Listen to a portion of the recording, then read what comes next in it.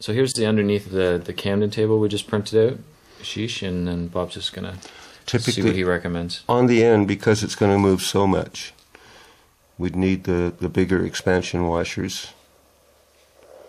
you know, going across here.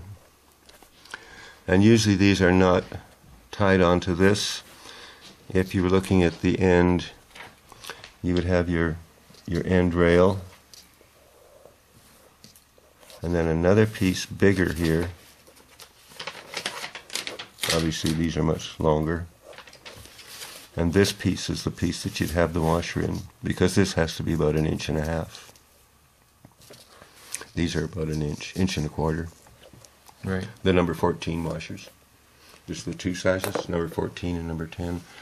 And on a table, on a big table, you want, because we're seeing over 1/2 inch move, 3/4 inch on some.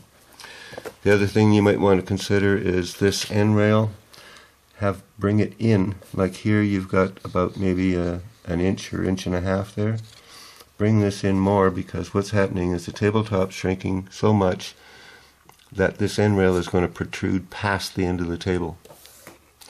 So you might have to have at least 1.5 inches out on the end here. Tabletop extending past this end rail. Okay. Like that 10-footer, it's just about coming over. It's got another 1/4 inch, and then we centered as much as we could. Right. Do you want to talk about how you would pin it in the middle there? Or? Yeah, here you've got the expansions. Okay. There's no problem pinning it right in the middle. You can have this screw go right to the tabletop. This one, this one, this one. And allow both ends to come in as it's shrinking. Okay, and can you show where you would pin it again? Pin it right across the middle. You can put a screw there, one there, one there, one there, into the tabletop. You don't need these expansion ones here. And then let it come in from both ends.